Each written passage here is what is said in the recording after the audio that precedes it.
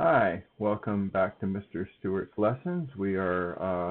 This is my third lesson where I'm going to talk about detecting collisions. Collisions in this case meaning two actors, two sprites that are in contact with each other. Right now we have a car that can move around, but it's a pretty empty world, nothing for it to interact with, pretty boring.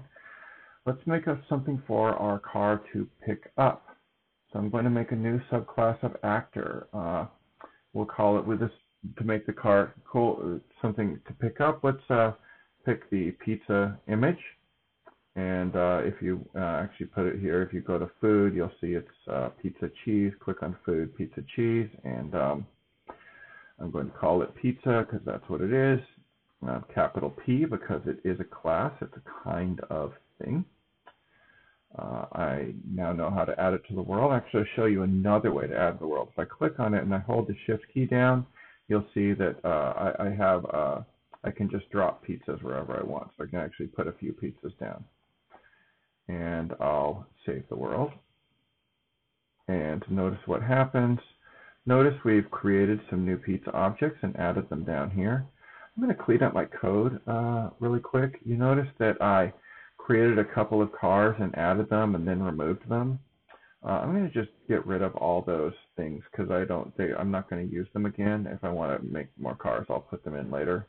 But it really should only be one since that's the PC character sprite.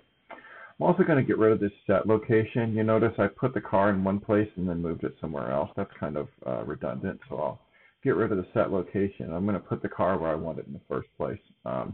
Which in this case is the middle of the screen, which is 300, which is half of 600, and 200, which is half of 400 in the Y direction.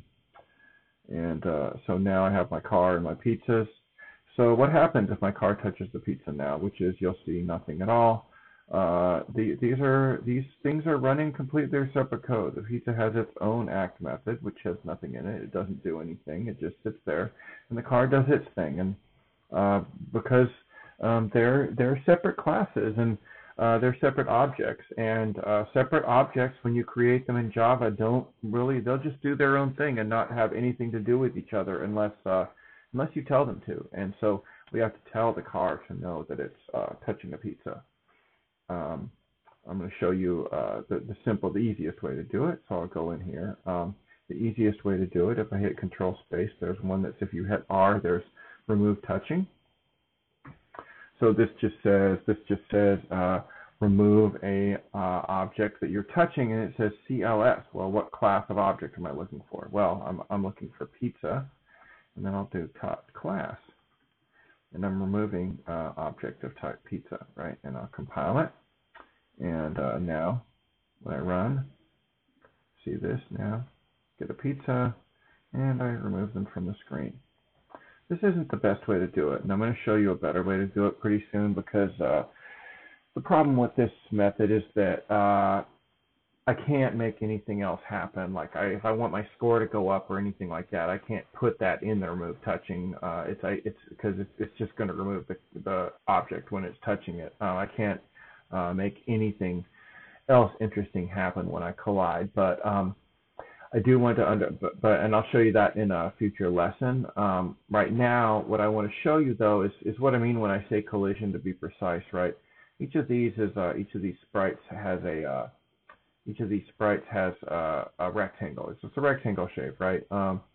You might notice if I act here, you notice that the car wasn't really touching the pizza, but it still went away, right? That's because their rectangles overlap. That's what collision really means in a video game.